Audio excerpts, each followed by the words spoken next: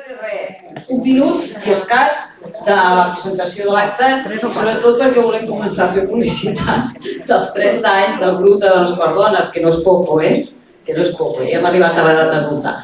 I, bueno, lligat amb els 30 anys, sí que vam anat pensant que ho celebraven, que volíem fer, que volíem compartir amb totes vosaltres que ens heu acompanyat, i una de les coses és un cicle de xerrades. Hem decidit començar per Afganistan perquè és un conflicte oblidat, ja no és mediàtic, i com que no és mediàtic s'invisibilitza, no? Ens anem les mirades dels mitjans, se'n van cap a un altre conflicte. Farem més endavant un altre amb les dones ucraïneses, amb les palestines, les iranianes, que són les últimes relacions que estem fent ara aquí a casa nostra, i que totes elles tenen el denominador comú que són dones refugiades que han vingut de diferents circumstàncies, conflictes armats o guerres, etc. La relació que nosaltres hem tingut i continuem tenint a Afganistan ve de molts anys. Ara li estava preguntant a la Xola quan va ser quan la van conèixer la Glòria i jo i el cap de refugiats de les famílies afganeses, i fa 22 anys. Però ja venia d'abans. Aquí va arribar la primera dona que van conèixer va ser a la Bajat, que era el seu nom clandestí. Bueno, Montserrat li vam posar nosaltres. El seu nom era Bajat. De Raua, de l'associació de Raua, i ens va acompanyar cada vegada que venia a Barcelona, va venir amb nosaltres a les jornades feministes de Còrdova, recordo, i a partir d'aquí, amb totes les dones afganeses que anat passant.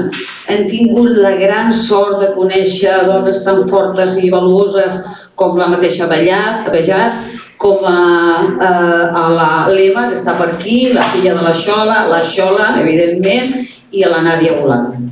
Jo crec que són unes dones que elles per si soles representen el títol que li donem avui a l'acte, la força de les dones és la seva resistència. I avui tindrem aquí a la Malala i Joia, que ja us explicarà ella la seva trajectòria també, i recordeu que va ser diputada en el primer Parlament democràtic, molt entrecomillant-lo de democràtic, quan van entrar els americans que volien alliberar les dones, oi? I els van deixar després allà abandonats a la seva mala sort, que és ben dit. I ella va ser això, diputada al Parlament amb el govern Karzai, i a partir d'aquí ella que ens expliqui una miqueta la seva vida, la seva trajectòria, i una abraçada i encantada de tenir-la. Parlava anglès? Parlava anglès, perdoneu, sí, en anglès, la troia la Carla, que no l'ha presentada, de Suts, i la Lema, que està per aquí, també parlarà després. Vale? Vinga. Micròfon.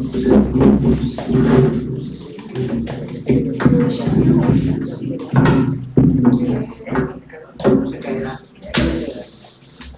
Sí? Bueno, si veiem que no, ja te l'aguanto ja, vale?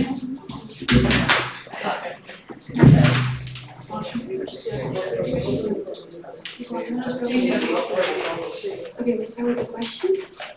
The first question, where were you born and how was your childhood? Yes, la primera pregunta és on vas néixer i com va ser la teva infantesa? Hello to everyone. Before to answer the question, I want to say congratulations the anniversary of 20 years of Dona, who invited me here and gave me this opportunity to have a speech today on behalf of the suffering people of Afghanistan, especially women.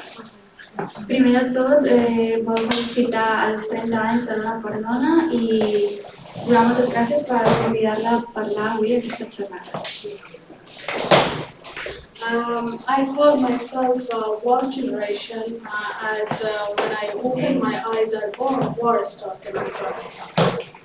Ella es considera de la generació de la guerra perquè des del primer moment que va néixer ja havia guerra al seu país. I was 4 years old that when my family we moved first to Iran and then to Pakistan. Amb 2 anys es va mudar cap a Iran i després cap a Pakistan. Not only my family, millions of Afghans, they became refugees, and my generation in their own life, they just experienced war, bloodshed, being immigration, poverty, joblessness, and different kind of problems in different foreign countries. No va ser només ella i la seva família que van haver d'emigrar com a refugiats, sinó que van ser molts altres afganistans i es van trobar amb molts problemes de pobresa, de la impossibilitat de trobar un treball i molts altres problemes com a refugiats. So the root causes of all the problems in Afghanistan is and was war and occupation, and also the extremist fundamentalists who were in power, and more than everything they were against immigrants. Els problemes estructurals d'Afganistan de la guerra han sigut bàsicament els extremistes fonamentalistes que sobretot estaven en contra dels drets de les dones. More question? The question was, how was your childhood? You want to go to the next one? I have a lot to share, but you have more questions. Okay, the next question is how the trajectory as an activist started and why you started it. I la pregunta és quan comença la teva trajectòria com a activista i per què? I was in high school when I started being activist. I was in the morning I was a student, in the evening I became teacher for the literacy courses for the women. Va començar a l'institut, pels matins anava a l'escola, a classe, i per les tardes nit donava classes a les dones sobre aquests temes. Those women who were not able to read and write, and most of them were widows, orphans, was my students. La majoria dels seus estudiants, d'aquestes dones, eren analfabetes, no sabien escriure ni llegir, i moltes d'elles eren òrfanes. And this is how I started to be activist, as a social activist. I grew up in an educated family that for my parents' education was very important, and always telling us, encouraging us to learn education. And so on that time in the refugee center, some women, because of the war, they were not able to go to school, and that's why they had some project for literacy courses, and I became teacher. Ella va començar com un actor social a través de l'educació i ensenyant aquestes dones a centres de refugiats, que és el que estàvem dient abans, que eren analfabetes i no tenien aquest recurs. I heard a lot of suffering stories of these families that then this is how I know the history of Afghanistan. That time, it was 1998 when I finished high school. There was on that time Taliban came in power in Afghanistan for the first time. As you know, Taliban, how much they are extremists, and they banned the doors of school for the girls. And it was a time that I got a decision with my family to move to west part of Afghanistan, to Herat in Farah province, where I born in Farah. So there I became teacher, underground teacher with burqa. Va ser el 1998 que van arribar els talibans per primera vegada i van prohibir l'educació a les dones, i va ser el moment en què ella i la seva família van decidir mudar-se cap a la part l'oest d'Afganistan, i allà va continuar amb la seva educació cap a les dones. About some of my memories of my activities as an activist, you can read in my book as well that I have written. It is, I think, translated in Spanish too. Bueno, que moltes de les seves vivències com a activistes la podeu trobar al seu llibre i que creu que està traduït al I jump quickly from this as it is the answer of this question would be too long. Just to tell you briefly how I fall from social activism to politics. I'm telling you this story now. Ara explicarà de manera breu, perquè podria contestar aquesta pregunta de manera molt llarga, com va passar d'activista social a política. As I told you, I had close contact with suffering Afghan people, especially victim families, suffering women. Despite I learned a lot from them, in the meantime, they always, with their support, did not leave me alone. And on that time also, they encouraged me if I ran in the election to see that I will receive the votes or not. The first time when I ran was election of 2003, that we were making our constitution on that time. So the boxes was open on that time. The woman election was separate with the men. So as I was famous because of my activism in my province, Però, that is why after my speech I recognize a lot of votes, with high votes I found way in Logic in 2003 that we were making constitution.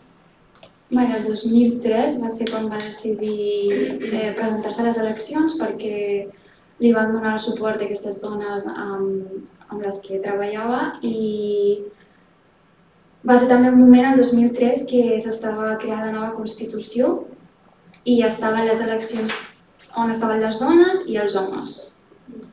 So this is how I fall in politics. You know, the situation of Afghanistan's political situation, especially we are a war generation, so more than everyone we must do politics.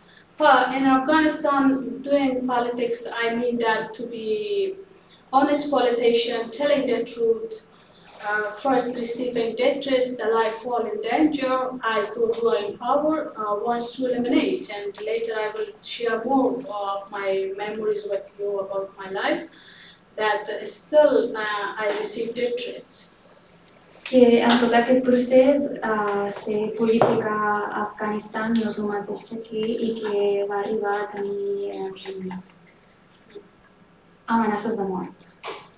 Yeah, and then when I went to Logic in 2003, first time I saw the warlords, you also may hear their name, that before of Taliban who were in power, and they are responsible for the civil war from 92 to 96. First time their criminal faces I saw in the big assembly in Kabul in 2003, who had mask of democracy and tried to control Logic and imposed on the destiny of Afghan people after 9/11. Que quan va estar a l'assemblea el que ja veia era tots aquests criminals de guerra amb una màscara de democràcia asseguts al Parlament. And then you maybe saw, some of you, I don't know, later you can see the clip that where I had a speech. I said that those who are here, most of them, they must be questions, they must go to the court because of the crime they committed. They are responsible of the war. And I said that they must not come to the national court, they must come to the international criminal courts for the crimes they committed. I hi ha un clip, que no sé si després el posaran, on ella està parlant davant del Parlament i dient que molts dels que estan allà asseguts haurien d'anar a judici, però no a judici nacional del país, sinó al de crim internacional. Sí, de l'àrea. And you see on that clip that how most of the so-called representatives, they stand up against me, that yelling against me and want to physically beat. And that moment, my life fall at risk and formally fall at politics. Va ser en aquell moment que va rebre moltes represàlies per aquest acte que havia fet i va ser aquell moment que la seva vida realment estava en perill i la seva personalitat política va caure. And then in 2005, parliamentary election came. I el 2005 van arribar les eleccions parlamentàries. Again, people asked me, Malala ran for parliamentary election. Even people didn't see my age, I just was 25 years old. They didn't see my gender as a woman. But they are asking me, ran for presidential election and then parliamentary election. I això, el 2005, ella tenia 25 anys i era dona, però igualment va rebre molt suport de tothom demanant-li que es presentés a aquestes eleccions. Itself is a good example to show that people of Afghanistan, this suffering people, non-educated people, they practically they believe in democracy. But those who are in power with the mask of democracy, they were against democracy. Elementary meaning of democracy is government of people for people. But the enemies of people were in power. Que bàsicament qui estava al poder eren els enemics de la gent i que...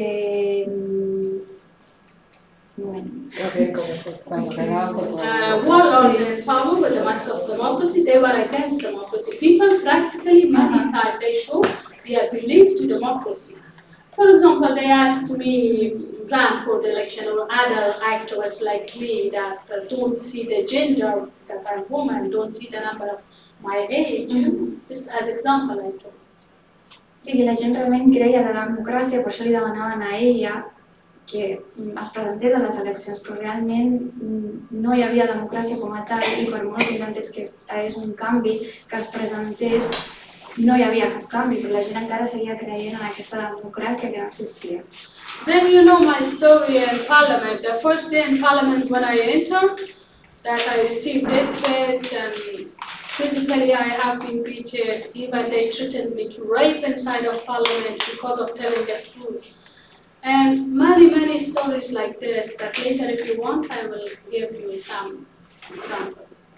Jo tinc moltíssimes històries des del primer dia que va entrar al Parlament, de que va rebre amenaces de mort, amenaces de violacions dintre del Parlament i que realment també ha sigut agredida físicament.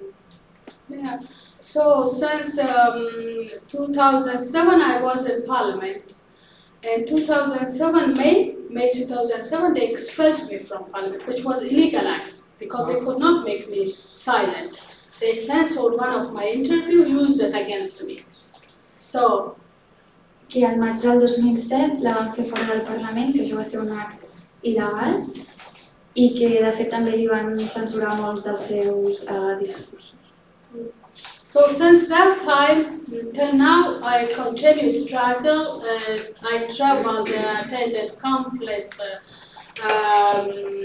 events, conferences, countless interviews I did, and from every tribune I tried to use on behalf of suffering Afghan people, especially the women of Afghanistan, the voiceless women of Afghanistan, to bring their message to just Islamic people of the world like you.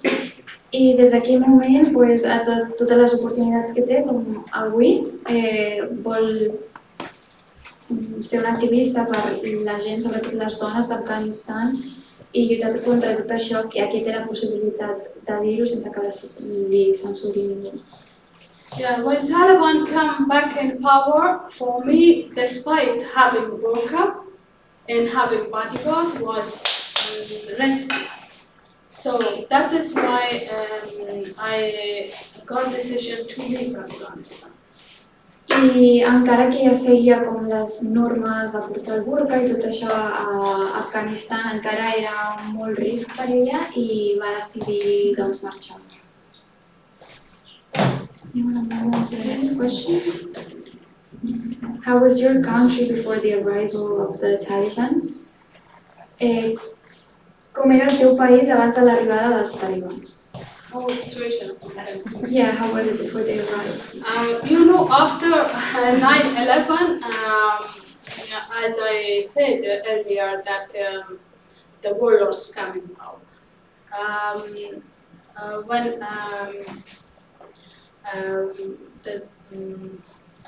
9/11 happened, the US and NATO interfered in Afghanistan under the name of women's rights, human rights, democracy. Catastrophic situation of women was very good excuse for them to interfere on that time.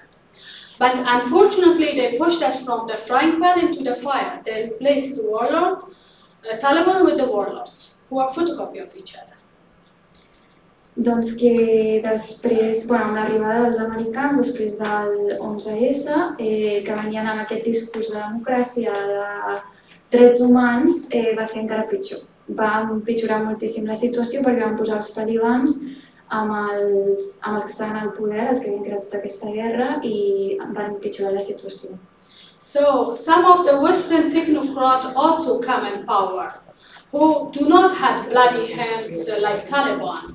like warlords, but they start doing compromise with these terrorists and somehow indirectly share their crimes. And they were a bunch of puppets, these Western technocrats. In exchange of dollar, in exchange of chairs, I start doing compromise. So our people hate them as well. I van arribar tecnòcrates de l'oest, que al final van començar a negociar amb els talibans i compartien indirectament els crims de guerra, ens diu, i de nou va empitjorar la situació. Yeah. So on that time, if to compare the situation of that time with the Taliban, that now again they come in power, it is true that some humanitarian project they did in Afghanistan. For example, especially in the big cities where the foreigner can come, in Herat, in Kabul, in Mazar Sharif, etc., just for justification of their occupation. In rural area, almost they did nothing in the past 20 years. Per diferenciar la situació dels talibans del que ens estava parlant ara la primera vegada comparat amb actualment, la diferència és que en aquell moment es van començar alguns programes de reformes, però que realment no era i que eren només a les grans ciutats i no a les zones rurals. Hundreds of billions of dollars this corrupt mafia regime received from the so-called international community, including the Spanish government. But most of money has been looted by these warlords, drug lords, and these Western technocrats. I que tot aquest govern dels tecnòcrates de l'oest, els talibans i tot això rebien milions de dòlars de la comunitat internacional, però que realment era tot corrupció i no arribava. In the past 20 years, they have changed Afghanistan to the center of the drug in the world.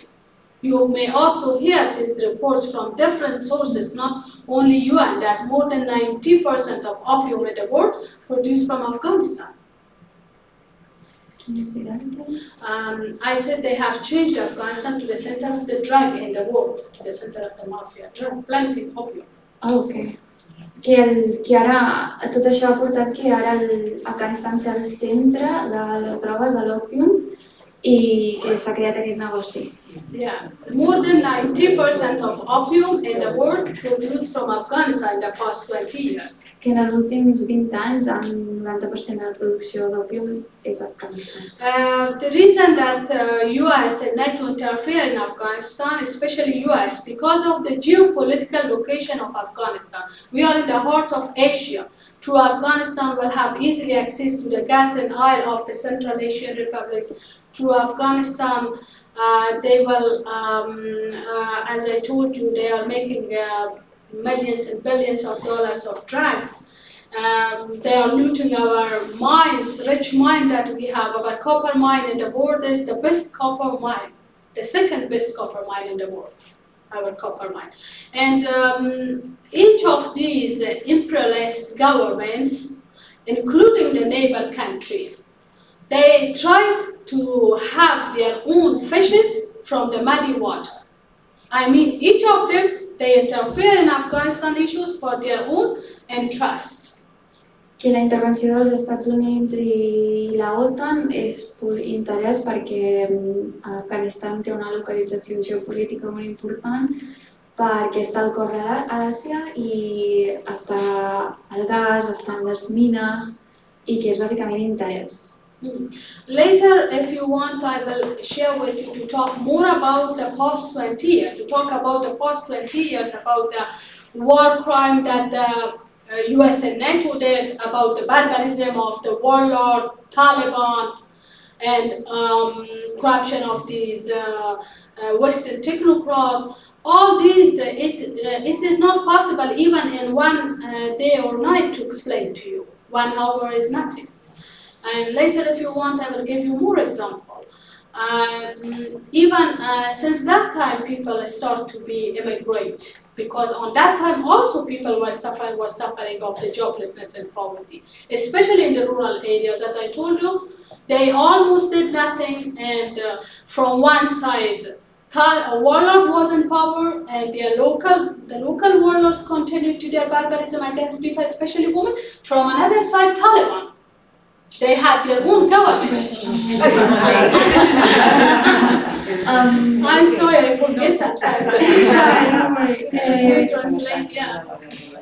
But you got the point. Yeah, I summarized it a little bit. Bueno, primer de tot, ha dit que si després voleu que us expliqui una mica més d'aquests últims 20 anys i tota aquesta situació dels Estats Units i la corrupció i de més, que ho farà encantada perquè diu que en una hora no és suficient per tot el que ha passat.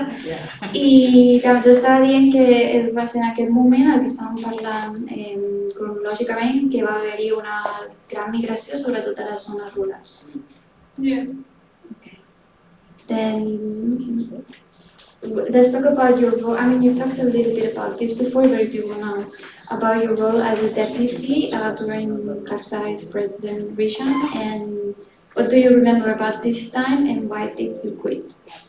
Ara parlarem del seu càrrec com a diputada durant el govern del president Karzai i què recorda d'aquest període i per què va deixar el càrrec. I think I already answered this question, but just briefly to tell you, maybe this question for you, why they expelled me from parliament. Because each time when I was raising my finger, my hand to talk, most of the parliamentarians, they were uncomfortable on their chairs. You know why? Because each one was thinking this time which one will be exposed. The crime, corruption, human rights violation of which one will be exposed. Que cada vegada que aixecava la mà al Parlament tots estaven molt incòmodes perquè pensaven a qui li tocarà, qui dirà la corrupció, sempre estaven molt incòmodes. Few representatives was here, men and women, but your finger even you cannot count them.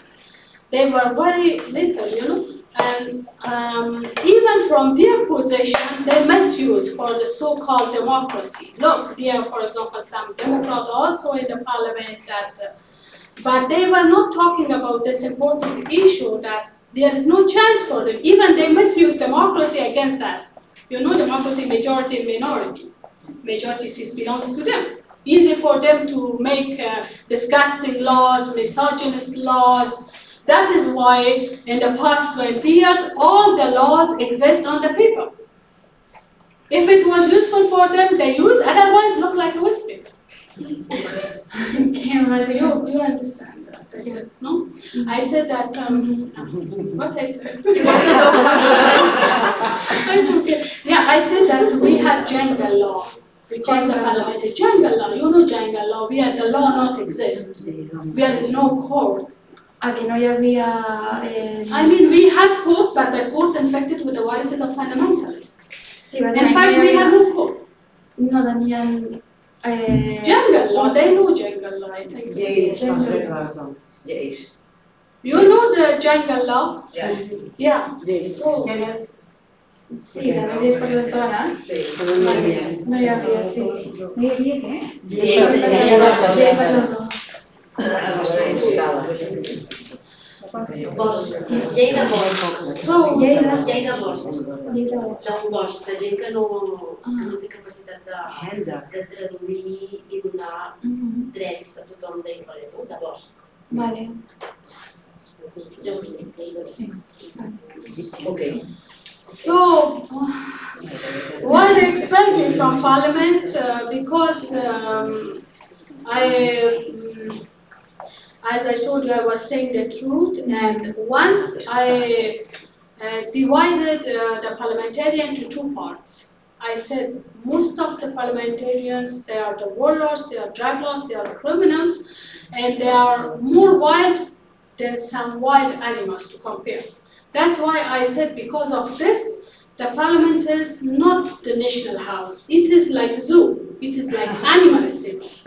Yeah. Bueno, una de les raons per la que la van expulsar del Parlament va ser perquè va dir que tots els representants del Parlament eren com animals salvatges i va comparar el Parlament com un zoo. And the second part, I said that there are few representatives, as I told you earlier, they are real representatives, but they are very few. people. So they did censor one of my interview and used it against me that said Malala insulted the parliamentarian, the National House, so they voted against me, which is illegal act because I was elected, not selected. So they expelled me from parliament. It was easy for them.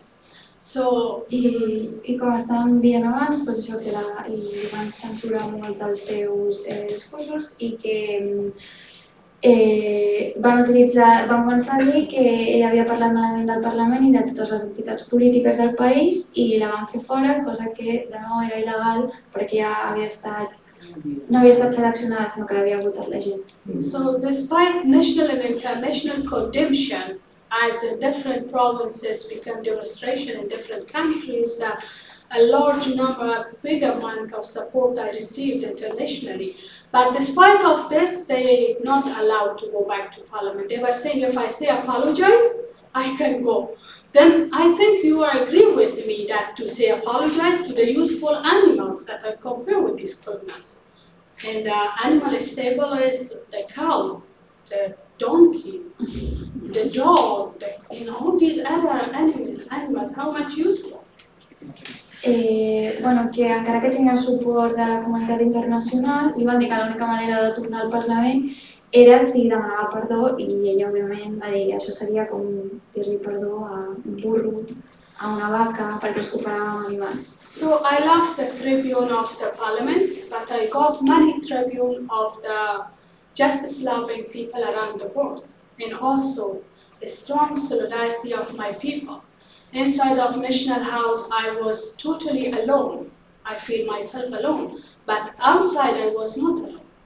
People, suffering people, was with me. So that is why still this struggle on behalf of my people, I continue. Support of each of them, big responsibility on my shoulder to continue to my struggle against warlord, Taliban, these drug lords, and their foreign master, occupiers.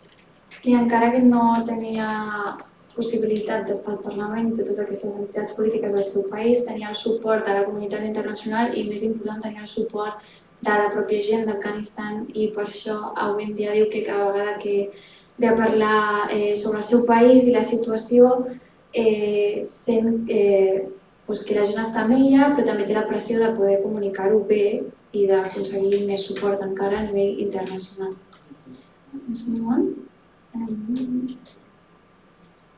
Well, I mean, you did talk a bit about this. How do you continue your work as an activist after leaving your post as deputy?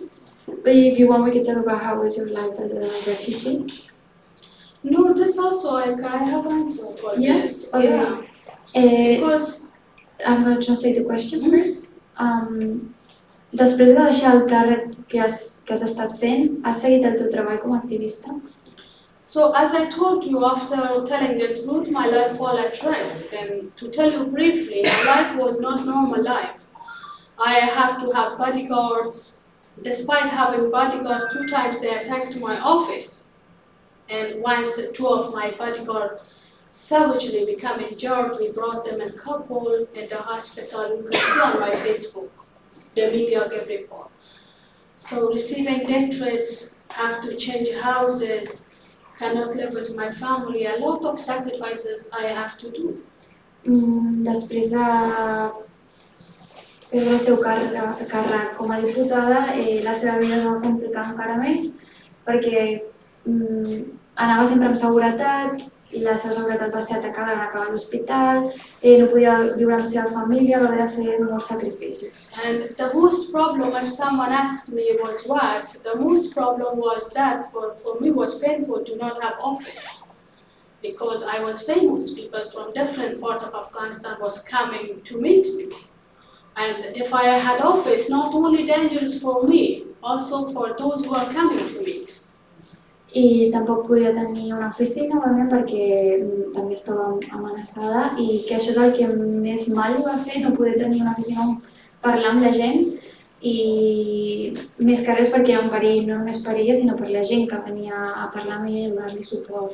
Because I believe in political awareness. when we talk with people, communication with the woman, to talk with them directly, face to face, about the woman rights, the role of the woman, about their identity, it is very useful. I found it. They are trusting you, they are listening to you. But unfortunately, I didn't have office. And the supported houses and trustable houses, with a lot of problems, challenges. I was organizing meeting to meet them. Or some progressive activist offices. This is how I communicate with people. It was really difficult.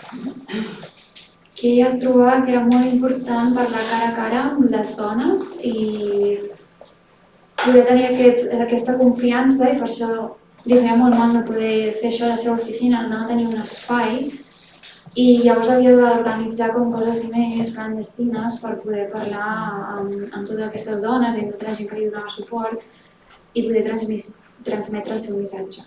Yeah, several times they did assassination attempts to kill me, political conspiracy to change the mind of people, but they were not able, fortunately. I was lucky and I had by chance, and also I tried to be careful. Anyway, but now that I'm here, also I try to be the voice of the voiceless people of Afghanistan, especially. Va haver-hi bastantes conspiracions i la van intentar matar diverses vegades, però per sort no va tenir sort, no va passar. I que avui en dia l'únic que vol que és ser una veu per tota la gent d'Afganistan, especialment les dones. Okay. How is your life as a refugee? I com és la teva vida com una refugiada? My life being not only my life, let's say, how is the life of the refugees? Not only refugees of Afghanistan, refugees of Syria and Iraq, the refugees of Palestine and many other countries, war-torn countries, now Ukraine. That the same history of Afghanistan repeating there, the same history. The root causes of all the problem is the wrong policies of the warmonger governments that interfere in the internal issues of other countries and double their miseries and sorrows as what they did in my country, unfortunately. So that is why the wave of asylum seeker, to say better, the responsibility the Western government have. Because support the wrong people, bring them in power, and interfere in their internal issues, and then because of insecurity and because of the joblessness and many other problems, human rights, women rights violation, they have to leave the country. Doncs que no només és la seva vida com a refugiada, sinó de moltes altres poblacions, i ja ha posat l'exemple d'Ucrània, i també ens parla que el problema estructural de tot això és la intervenció de països terciaris a aquests conflictes que no fan molt per solucionar les coses, sinó que empitjoren, i que fa que hi hagi una instabilitat, una inseguretat, i fa que tota la població d'aquests països hagin de migrar i tornar-se refugiats. The refugees who are coming here, they are suffering of different kind of discrimination here in these countries. And also even in some countries, they don't behave like a human to them. Imagine what they did in Turkey, what they did in Greece, what they did in Iran, what they did in Pakistan, Their behavior even not like human to refugees. Not only second-class human citizens. Que desafortunadament els refugiats en tots els països que han nombrat i més no són tractats com éssers humans, no se'ls dona els drets que han de tenir com a refugiats i com a persones, i que són tractats ni com a segona classe de ciutadans, sinó com el pitjor del pitjor. In my point of view, being refugee, I think you agree with me, not crime.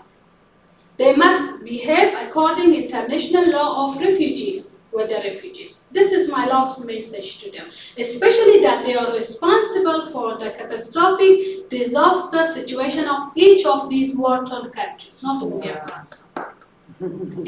Que diu que ser refugiat no és un crim, que s'han de complir amb els drets i les lleis internacionals sobre els refugiats i que realment les poblacions dels països que han aplicat totes aquestes lleis, que són els que reben, acullen a tots aquests refugiats, són els que han creat moltes de les situacions a l'intervenir als països, com és el cas d'Afganistan. NATO, NATO including the Spanish government, they followed the footsteps of the US in Afghanistan, which was war crime. From the sky, they were bombing the foreigner. In the ground, the Taliban warlord continued to their barbarism. What is the difference between the NATO and American? Let me give you some example to remember. Maybe you heard in the news. In Però province, American did bombardment, one bombardment, few examples I'm giving you, while they're countless bombardment, Even they did bombardment our wedding parties. In Però, the American did bombardment, 150 people in one day were killed. And even they used white phosphorus. In Kunduz, German troops, yeah. S'està parlant dels bombardejaments que ha fet als Estats Units, talibans, està posant allà, a Afganistan, i està posant molts exemples. I, com podeu veure, està realment enfadada per la situació. Yeah, no difference to compare NATO with US. They follow the footsteps. I told you, in Però, American did bombardment, in Kunduz, German troops did bombardment, that 19 people were killed, and most of them were the kids, the children. The media will Bàsicament, els països de l'OTAN van continuar el que estava fent als Estats Units, i tant com França i Alemanya també van bombardejar. And many examples I have that no difference. They committed war crime. They must be questioned too. I que té molts exemples d'això, de tots aquests governs d'Occident, i que haurien també de ser tractats com criminals de guerra. They wasted their blood, they wasted their taxpayer money, your taxpayer money. From your pocket taking and giving to the corrupt people in Afghanistan, I mean to the warlord, to this mafia, to their pocket. So they betrayed their own people too. In the past 20 years, your soldier was there pretending we are fighting against terrorism. But now we are fighting against Taliban, now they brought Taliban in power. So they betrayed their own people too, the blood of their own soldiers too. Not only Afghan people. També tots aquests governs occidentals també han traicionat els seus propis combatents, perquè ara estan els talibans al poder, perquè sempre és com els estaven dient, has de lluitar contra aquestes persones, i ara estan al poder per als recursos que aquests mateixos governs els hi han donat.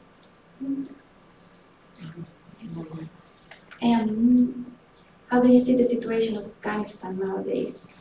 Oh my God, worse than ever, believe me. I think now it is easier to explain about how the situation, because now 20 years they were raising through the propaganda machine that about Taliban.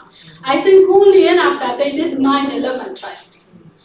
And now world know about Taliban. I think it makes easier for us as activists to explain about Taliban. At least in the past 20 years it was a little difficult to take the time to explain who are the warlords. Why? Because the warlords, when were in power, on that time, the world forgot it, Afghanistan. Same now they are forgetting. Same like today. They did not record the crimes of that time. Okay, wait. So, now easy to talk about Taliban because you know Taliban. So, li he preguntat com veus la situació d'Afganistan avui en dia i, bueno, primer de tot diu que ara, òbviament, hi ha més propaganda sobre tot això dels talibans, que coneixen millor la situació, per el que ha passat, i per tant és més fàcil per ella parlar de la situació que coneixem que no fa 20 anys. Yeah, our people says that after 9/11, the donkey is the same, only Saddam changed. I mean, one puppet regime went, another puppet regime came. They brought Taliban through Isaiah of Pakistan, supported them, through Doha and Qatar. You may hear that they first opened the office for them there, then brought them in power, under the name of so-called peace reconciliation. Peace without justice is meaningless. Same, in the past 20 years they betrayed democracy, now they're betraying peace. This peace is more dangerous than the war. Impossible to bring peace by Taliban. Let me translate. Està dient que bàsicament tots els governs que s'han anat, que han estat a Afganistan, tots han sigut governs de marionetes, crec que així es tradueix, i sí, de titelles exactament, i que han vingut amb el discurs de reconciliació, de pau, però que estan traicionant, com en el seu moment van traicionar la justícia, doncs ara traicionar la pau. Situation of women worse than ever. Now people, mainly because of insecurity, joblessness, they are leaving the country. Wave of asylum seeker more than ever. You hear about the news. People, mothers of my country, even they are ready to sell their children, their daughters, their kidneys. They commit suicide because cannot tolerate a situation like this, you know. Half of the population of the country, the women like to be in the jail. They not allow them to have job, to go to school and to be active. A society with half of the population to be arrested in the house, how possible the society to improve? Okay. And in many, the society look like a dead body, without education. Sorry. Que la societat està morta perquè com pots pretendre que el 50% de la població estigui a casa, tancada, que la situació de les dones és la pitjor que ha sigut mai, que ja ho sabeu, no poden treballar, no poden rebre educació. Sí, que ha vist cas de dones que han hagut de vendre les seves filles i això és una situació horrible. About the situation of women. The situation of women and children, like daughters. Women and children in the past 40 years of the war, they were the most victim still. Still they are, because the sworn enemies of the women in power, under the different banner. As I told you, Russia when invaded Afghanistan, their banner was good food, good house, good etc. But then when the American did occupy Afghanistan under the name of democracy, and now that they brought Taliban under the name of so-called justice, you know, peace, reconciliation. And who are the victims? When the extremists come in power, the women. Que les víctimes, al final, quan tots els extremistes arriben al poder, acaben sent sempre les dones, tant quan va haver la intervenció dels Estats Units com el govern de Talibà, que és el mateix amb diferents noms. I have photos of the past 20 years, the woman stoned today, the Taliban, you know, in the rural area. They forced marriages, child brides, but now more publicly there. The first time when Taliban again they came in power, the first stoning to date did in Farah province, in my province. 2 women publicly in the support stadium, they killed. Like the first time what they did with Zarmina in Kabul. The support stadium they used for their prosecution, killing the people publicly. And beat women with lashes, many examples. Sí, està posant exemples del que feien les dones fa 20 anys i avui en dia, i que a la seva província que van matar dones a pedrades, que també les han torturat de moltíssimes maneres, que han tornat un espai com un estadi en un lloc públic de... Sí. Imagine, they banned them even from their elemental rights as a human. They not allow them to go to the park, not allow them to go to the sports club, and many, even not allow them to sit in the front of the taxi, imagine.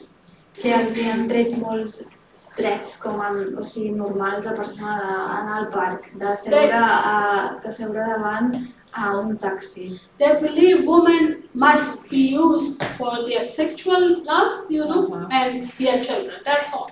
As the warlord, their banner was during the Civil War, woman must be at the house or in the grave. This is what they believe. I el que creuen és que les dones han d'estar... només serveixen per tenir fills i per als plers sexuals dels homes i que han d'estar a casa cuidant dels fills. O morts. Many things in common. As I told you, they are photocopy of each other. Warlord and Taliban. Only the name is different. Now ISIS also. The color of the flag is different. The Taliban color of the flag is white and the ISIS black. That's all. The nature is same. The godfather of all of them is the foreign countries, Western governments, especially US. Since Cold War, created, nourished, empowered, they still use them for their own interests. With the Taliban in the past 20 years, they played the game of the Tom and Jerry. They did not expire for their foreign master, now brought them again shamelessly in power. Doncs que són tant els talibans com els d'ISIS i tot això és el mateix, és el que estava dient abans, és el mateix, tenen els mateixos objectius però amb un altre nom. Sí. Hi ha més preguntes? I have slide. If I show you the slide, just like to be a break, and then if you have question, if you agree. Sí, les diapositives. Jo vull fer una pregunta. Teòricament no és una situació de guerra, sinó que hi ha el Parlament, hi ha un govern i per tant tot té que anar per eleccions. Pregunto si és això o no. So she's asking that there's a situation of war, but if the elections still go, like if the parliament is used, like all the political entities for elections and so on.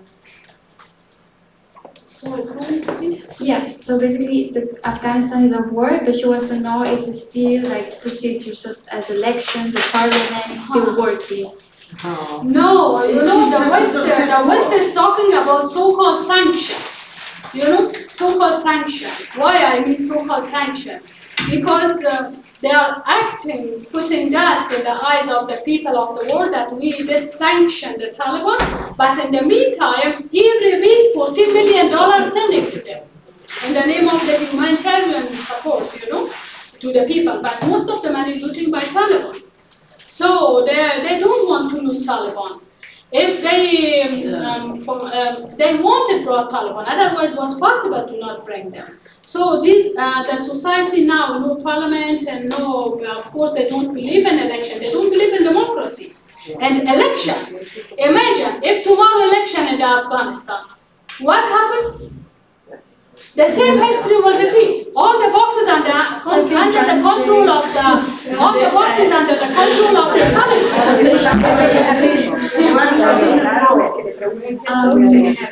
You can tell me about. Let me talk about the election. Literally, to know how is the election. Okay. Sí. No, ara diu que també farà un apunt de les eleccions, però estava dient bàsicament que no funciona i que el suport també que reben suport humanitari està quedant els talibans. Now you're going to talk about the elections, right? Yeah, the election. I said that the US is not honest at talking. You got the point, no? That they are not honest. They are talking about sanction against Taliban to you, to the people of the West. But in the meantime, sending money to them. Sí, que els Estats Units està parlant de sancionar els talibans, però el que estava dient que tot el suport humanitari realment està cap als talibans. O sigui, no, és un contradictori. And for a second, if we take there is election, we have experience of the photocopy of the Taliban, the warlord when was in power. The boxes in the hand of them, as they wish, they count. They are doing corruption. So we use this famous saying in the past election. It is not important who is voting, it's important who is counting the votes. And now again the Taliban counting the votes. Who will come in parliament? That again worse than Zoom. Llavors que això, sí, que diu que encara que ens imaginem que ara hi hagi unes eleccions, al final tot és corrupció i la frase que estava dient que és preguntar-se no qui està votant, sinó qui està comptant els vots. Clar, els talibans compten els vots.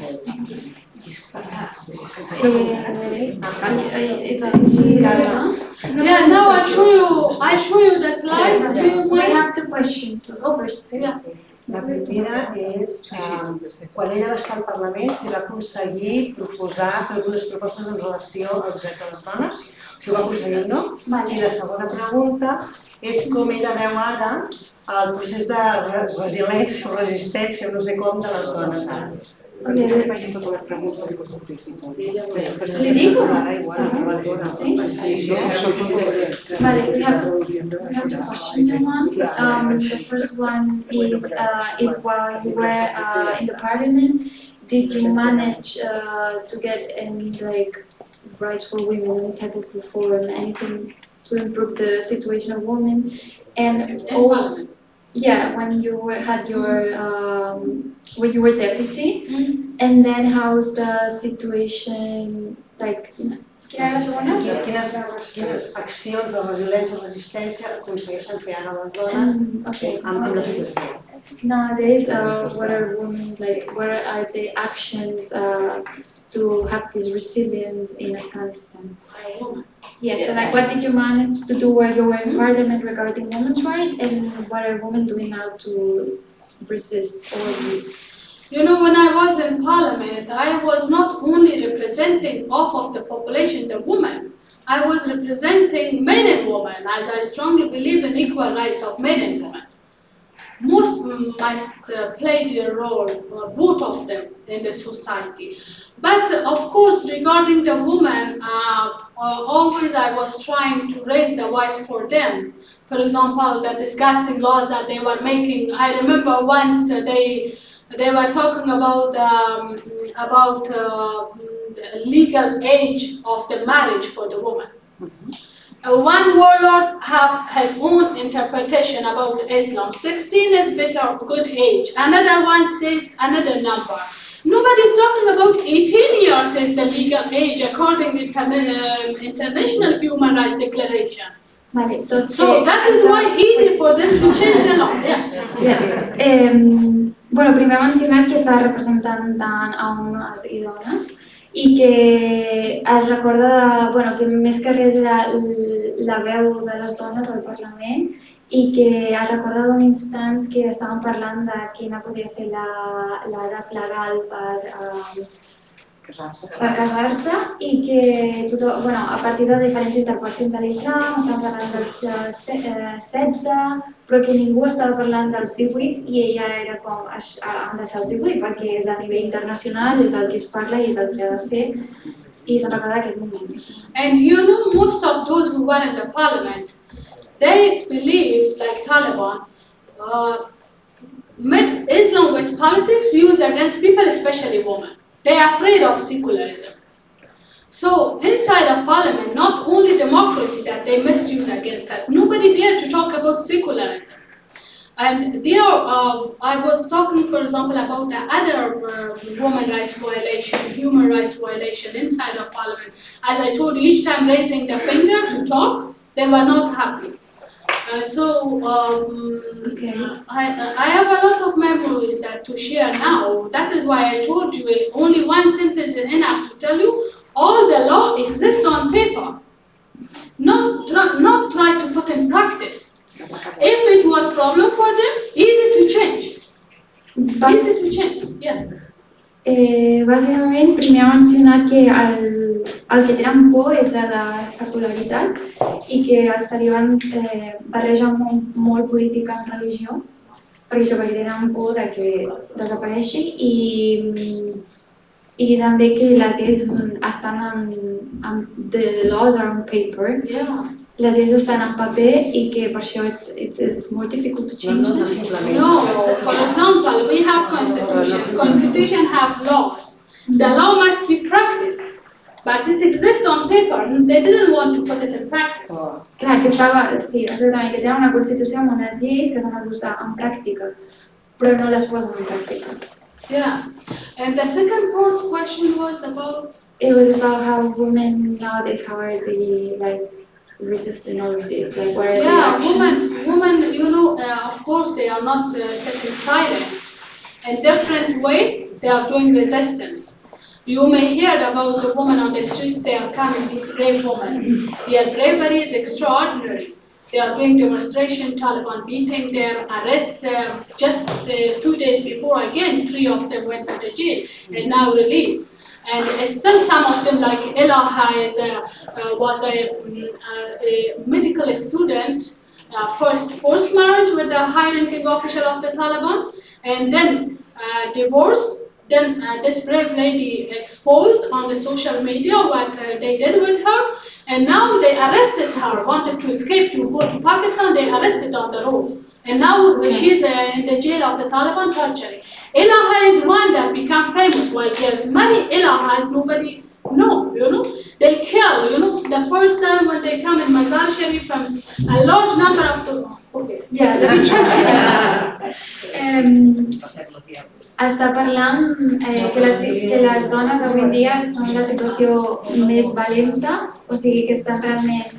Bueno, és el que estem veient a totes parts, que surten al carrer sense el hijab, fan tots els tipus d'actes que són considerats il·legals pels talibans i que és una situació, o sigui que realment ara, de tota la situació que s'ha viscut, és quan les dones estan mostrant més valentia i realment sortint al carrer a fer aquests actes de dissidència. A large number of the activists women they killed and then accused them as prostitutes.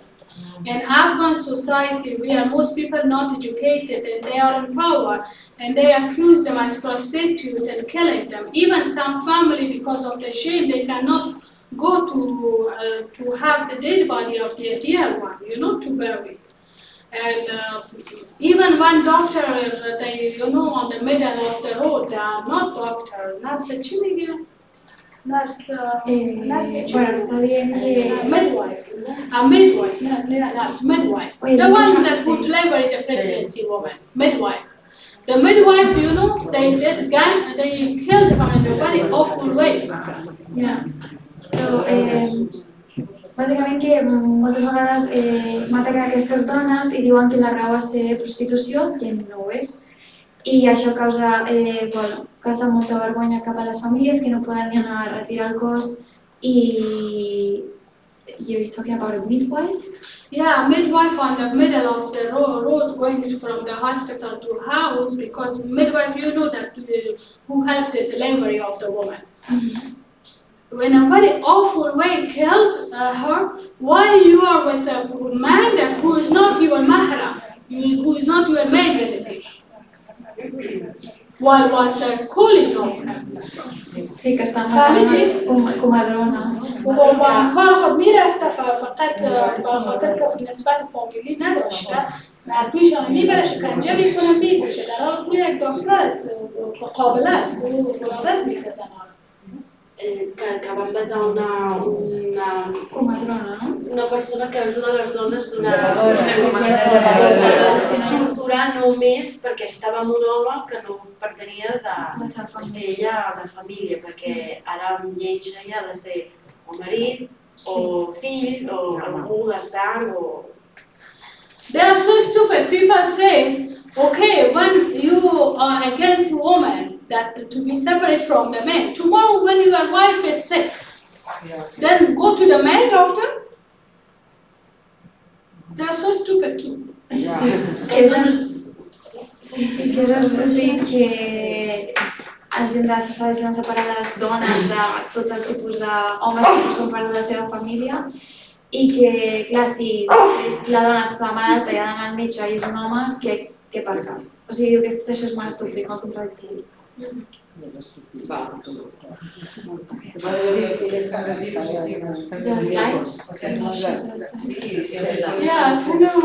who is going to change the picture? Okay, this is the picture of one of the demonstrations as one of our friends asked about the resistance. Yeah.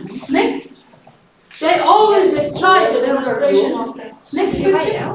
Here I said, where there is movement, where there is oppression, there is resistance too. Yeah. You say that. Sí, no? És que no sé si veieu el que ho veieu bé. Sí, bueno. O si no, agafa't la mà.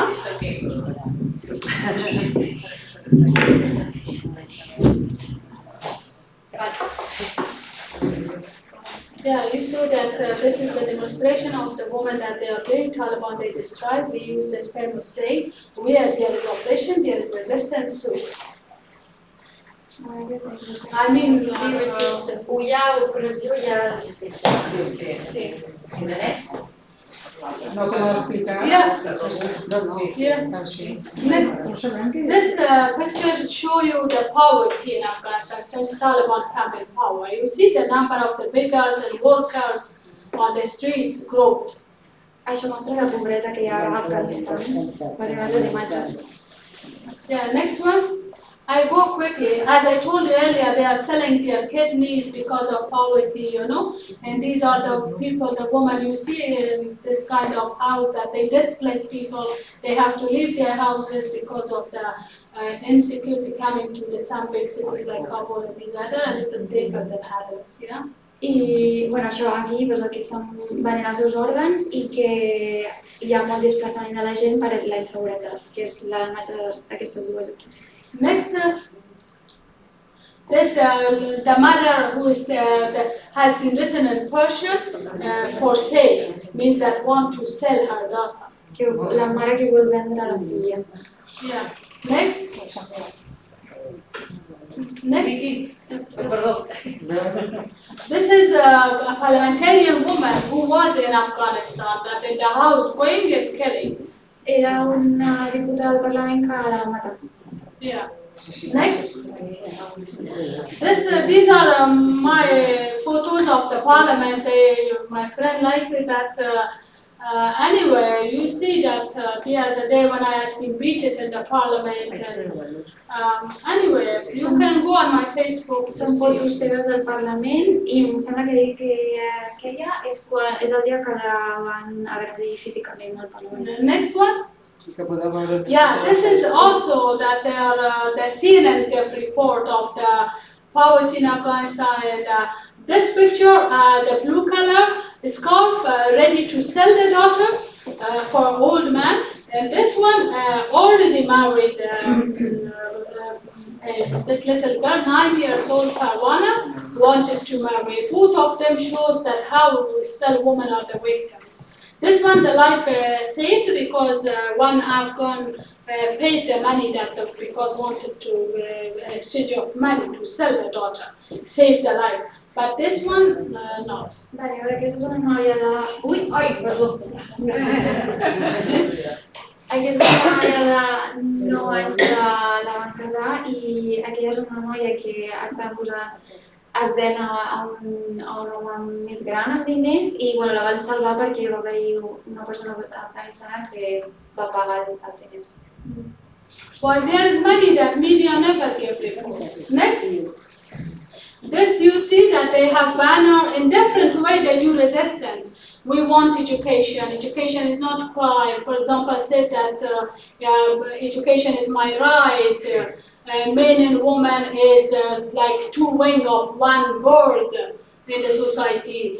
Education is my slogan, our slogan. In different way they want to show their love to education. And now they have no way except of the underground schools. Bueno, manifestacions per l'educació i posa l'educació és el nostre dret, l'educació és el nostre eslògan.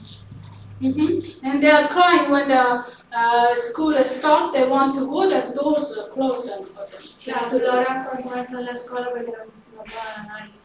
Yeah, the life of the woman. In this two picture I wanted to compare, but it is dark. Okay? If the light not, then you can see better. Taliban time with the black color hijab, with during warlock burqa. You see? This is una comparació quan... To compare. Sí, una comparació quan els talibans i quan els warlocks, els lords de guerra. Next one. These are some of these women, while there is many other who are arrested by Taliban, who are doing demonstration, you know. Their banner is, like Iranian banner is, woman, life, freedom. But their banner is work, work, bread, now says education, but before was saying freedom. You know, work, bread, freedom, education. Work, bread, freedom, education. Treball. Trabaja, van. Trabaja, van. Freedom, Llibertat. Llibertat i educació. I aquestes són dones empresonades. I know a little bit of Spanish. Not a lot. This, you see, they are telling you, women of Afghanistan, this is a male-domination society, women want themselves to stay at home. These are, you know, or the men of Afghanistan, they are telling you not allow their men, women to be educated. These are propaganda, don't trust it. Look, this woman in the past 20, this is one picture of the name is John Tom, with the baby on the shoulder, enter the exam of the university. After this exam, can enter the university to continue the field of education, you know. This shows that how the people, the women, they want to be educated to play their role. Que està parlant de la propaganda patriarcal de les dones d'estar a casa, tot el que estàvem parlant abans, i que aquest és un exemple de que com aquesta dona de 25 anys va portar el seu nadó als exàmens d'admissió a la universitat. Yeah, next one. It was in Bamyan, Daikudi. And this also resistance of people, the women, you know, when Taliban come in power, they do demonstration. Next. And this one, also when they close down the school for the university, the girls cannot go. This also, it is extraordinary that not only women, men also, teachers, you know, in different way, teachers of university, they did resistance. Some of them resigned off the post to show their hatred, and then the Taliban put these men also at the jail and torture. I també hi havia homes a l'àmbit de l'educació, professors i altres que també van dimitir quan es van expulsar les dones de les universitats i dels col·legis i també van acabar empresonats. And this is the Badakhshan, you know, in Badakhshan they come, they tell them, no, your dress is not Islamic, again beating them and send them home. Next. This in Kabul, you know, in different ways. Look, they are talking with the language of the gun. The woman with empty hands, they do resistance. You know, once, several times I hear from the men of Afghanistan, progressive men, ordinary men, you know, ordinary men was saying, Malali, this is time the woman come in power, must come. Because in Afghanistan, all time the man was in power, they did nothing. I love it. Els homes afganistans li diuen que ara és el moment que les dones passin al poder perquè tot el temps que han estat els homes no han fet res. You know, I remember since Logic at 2003, once I remember one Afghan came and told me, Mal, I gave you a scarf to me, I gave my this turban to you. For them, the turban is something, you know, very important. Sí, que un home li deia, tu donaré el meu turban, que és un símbol important. And different ways show their solidarity, their support. I ensenyant el seu suport. Next one. This picture also resistance of the woman. Here a big amount of water. The clip when you see, you will move in Herat province. When the woman in the winter they do demonstration, they with the container of the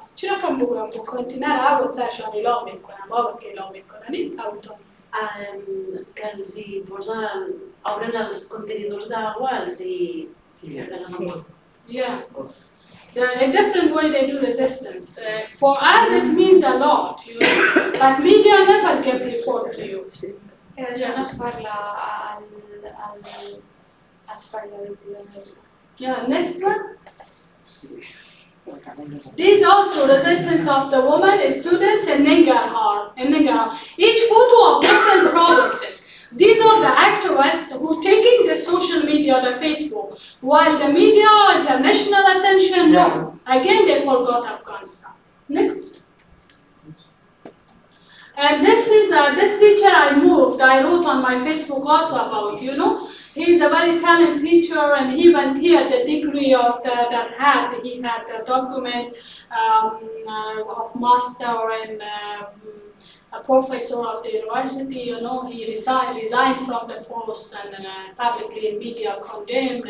And now the books that he had making, I don't know how to say like this, have what the way that have, what to say, trailer. On the trailer put, giving free the books, encouraging on the streets to the girls. And then the students come and take photo with, and he also went to the jail of Taliban. Que és un professor que va anar a la presó per donar suport a les dones. Yeah, many examples we have. Està posant molts exemples. And this, you see, in different way they do resist in their house, took the banners, spread their message. Next. And here you see that they take publicly reading the books to show their resistance. Yeah. I així també mostren resistència fora de les universitats i dels col·legis. Yeah, next. And here, freedom, work, education. The last demonstration, yeah. Llibertat, treball, educació. And education is our red line. I l'educació és molt important. No government exists without rule of the woman. No existeix cap govern for a long time, not exists. Sense les dones. Anyway, each message has a nice, each banner has a nice message to you. Yeah, powerful message. Next. Oh, this is me. And Logica 2003. And next, I don't know why you choose my picture. There's a lot of pictures, but you choose mine. Of course. And these, you know, in the past 20 years, they were saying to you, we are there, US and NATO, including the Spanish government, we are there to bring women's rights. You may also hear that Laura Bush was telling you, first time we brought women's rights in Afghanistan. It is not true. And this piece of newspaper from 1960, you see, January 16, 1960, look how modern the women of Kabul, they more or less they dress like Western people and they play their role. This is in the university on the streets. You can explain to them that women enjoyed their life at 60s, 70s before the Afghanistan coming power. But the foreign Western government misuse from the situation of women. They say shamelessly lie. We brought women rights in Afghanistan after 9/11 president. It is not. Que la intervenció dels Estats Units deia que van portar els drets de les dones per primera vegada després de l'11S i no és veritat perquè podem veure aquí que els 60 i els 70 les dones tenien més drets que els Yeah, next one. Yeah, these are some books I'm recommending if you have time. I suggest to read. Bleeding Afghanistan. Són recomanacions. Next one. I is for infidel. All these writers I met as well. I is for infidel also about civil war talking to you before 9/11 when the Taliban warlord first time was in power from 92 to 96. Next. This is my book, if you have time. Yeah. Next. Next one. Yeah, one more book is The Ghost War. Ghost War also a good book if you have time to read. Yeah, Ghost War and one more book. But you can read Yeah, if you want, I can send you. That is important because American wrote that. Honest American writer. And I want to tell you, always I'm talking about these warlords, Taliban, these criminals and these occupiers. But unfortunately, less time to talk about our powerful culture and also about the strong solidarity of the great people of the Western countries. Huge difference between the nations and the government. And I'm really short of words and I'm more humble to talk about their solidarity and support. On behalf of my people that I went, for example, in the US when I went, in Spain I come, in other countries, always the strong support of these people, great people, gave me more hope and strength to continue to struggle. And today also I saw my guys, one of our great American friends, I can say friend for me, anyone who raised their voice against war, against fundamentalism, for peace, justice, we are in the same boat, struggling for the same cause. Yeah. Vamos a hacerlo todo. Sí, però... És un resum. És que és una pena que no vull parlar de la cultura d'Enrica d'Afganistan i que hagi de vindre a parlar de la guerra i la falta de drets i també del suport de la gent d'Occident que sí que mostra solidaritat amb el poble afgà. Yeah. And now let me to finish our event with a quote of this woman I always inspired, this great woman, dear Rosa Luxemburg, who says that those who do not move do not notice their chains. Aquells que no es mouen no es adonen de les cadenes que tenen. Gràcies.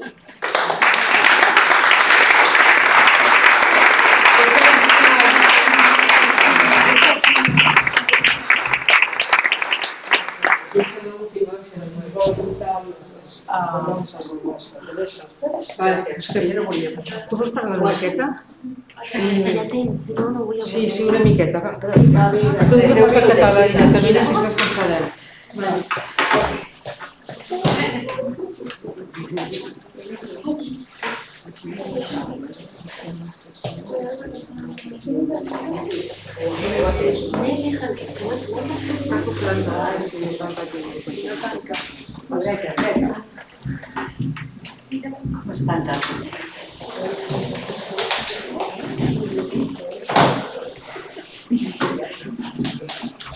Si poses al costat de l'altaveu, jo cap aquí. No es pot parlar?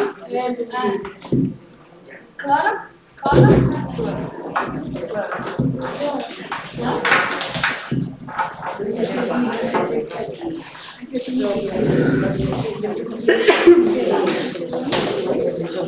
Bueno, primer de tot, jo li vull donar la benvinguda a la Se sent? Sí? Que deia que li vull donar la benvinguda a la Joia d'aquí.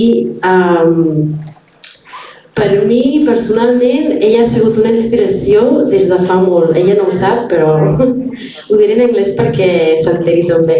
I just wanted to say that first of all, I want to welcome you back here. Thank you so much for coming, for participating, for your words, for inspiring us again, because you've been my inspiration for a long time. Realment no estaré molt rato parlant perquè jo vull que sigui aquí personatge important, la Joia i altres dones que conec a la meva vida, especialment la meva mare, inspiració de fortalesa i resistència en molts àmbits. Com diu la Joia sempre que som generació de guerra, jo soc Lema Rachid d'Afganistan i dic que soc refugiada de naixement, perquè és veritat, perquè vaig néixer en un camp de refugiats a Pakistan, del que hem parlat molt amb la Joia, i des de tota la meva vida soc refugiada. He vist el meu país, que és Afganistan, pot ser 2 o 3 vegades perquè havíem de passar per allà per coses de papers i per poder viatjar, sobretot per venir aquí a Catalunya, però tota la vida viure com una persona que no ets d'allà ni d'aquí i estar en un lloc que no et pertaneix i sempre buscar el teu lloc és molt difícil. Deixant en costat les dificultats econòmics, psicològics, en totes les etapes, adolescència, més gran, buscant la persona que ets d'adulta, és molt difícil no tenir les persones que et representen, l'idioma que et representa, el menjar que et representa, i és un bagatge que jo crec que no ho deixes mai, sinó que cada vegada aprens fer el millor que pots a la teva vida i buscar persones com tu. I per mi ha sigut la meva mare que sempre hem compartit, diguem, el dolor. Des que vam venir aquí el 2009, ja portem 2008, ja són quasi 15 anys que estem aquí. I jo crec que he vingut algunes vegades, hi ha moltíssima gent que aquí la cara ja sona, sobretot la meva mare, però en tot aquest temps jo crec que mai pots agafar i dir, mira, ara sí que he arribat, ara sí he trobat la solució, ara sí, ara està canviant, perquè sempre trobes una cosa nova, sempre hi ha una altra cosa per millorar, sempre hi ha una nova inspiració. Però a mi el que més m'ha afectat i diguem que m'ha marcat d'una manera que vull compartir amb vosaltres és l'ocupació un altre cop de talibans a Afganistan. Perquè com us explicàvem en la joia, clar, jo he crescut amb lluita d'aquestes dones, la meva mare, les seves germanes, les meves tietes, lluitant per als seus drets i sempre fent coses underground a Pakistan, jo sempre enterant-me, sí, ara passa això, ara passa allò, i després venir aquí, des d'aquí també movent, conèixer gent com vosaltres, sempre estan en aquestes mogudes. I jo per mi veure que amb tot aquest que hem donat, amb tot el que ha donat la meva mare, i amb la poca esperança que jo tenia de ganes de tornar al meu país, veure que un altre cop hem caigut amb el mateix és un impacte, és un trauma, és traumàtic, és un trauma perquè et quedes allà pensant, dius, què hem fet? Què ha passat? Perquè jo, just abans de que passi l'ocupació, que era 15 d'agost, potser, estava organitzant un viatge a Afganistan amb molta emoció perquè, clar, porto molts anys aquí i cada cop et fas gran i cada cop vols saber més d'on vens i tens més ganes d'entrar. Però no, ja no és possible fins que jo, per exemple, tingui el passaport espanyol, que també és en sentit de paper sí, és molt important, però soc espanyola. No soc espanyol. Vull dir, són coses molt simples, molt tontes, però com a persona impacta, perquè jo quan vaig venir aquí també tenia la guerra de si soc espanyola o catalana. Vull dir, és que és molt complicat i no es soluciona només anar a agafar un cita, que és impossible d'agafar, i donar, vale, doncs ara ja tenim el títol. No, és un treball molt més íntim i intern que, desfortunadament, tampoc tenim moltes suports per enfrontar tot això.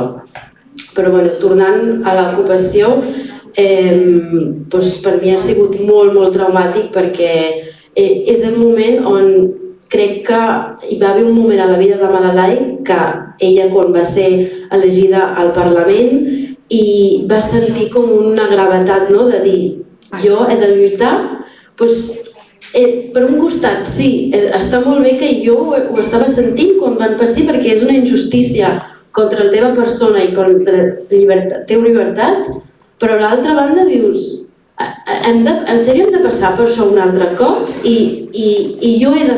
Per què jo he de també seguir, diguem, aquesta generació de guerra i estar en la mateixa lluita, perquè és injust.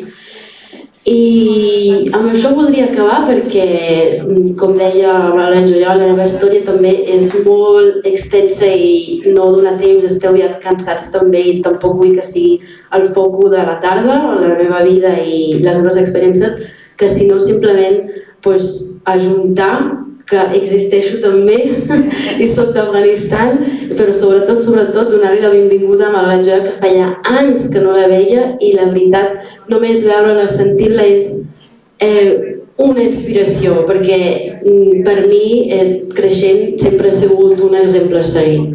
Espero que hàgiu disfrutat de la seva presència com jo.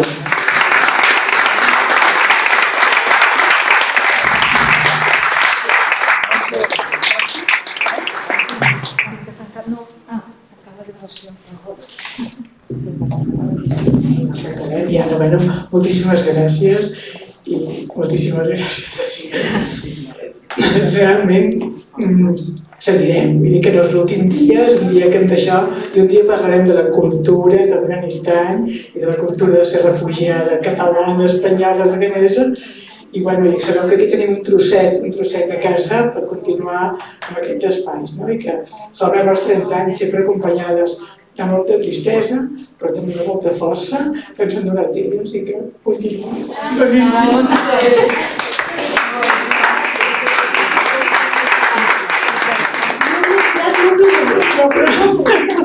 Que sempre ens han dit igual, no oblideu les dones d'Afganistan. No ens oblidem. Que no ens oblidem. Visca les dones d'Afganistan. I moltes gràcies a totes i com diguem, dones, vida, llibertat, perquè digue-li que per nosaltres quan diguem vida, diguem educació, diguem salut, diguem treball. Que vida, dones, llibertat. O sigui que podem acabar totes dient dones, vida, llibertat.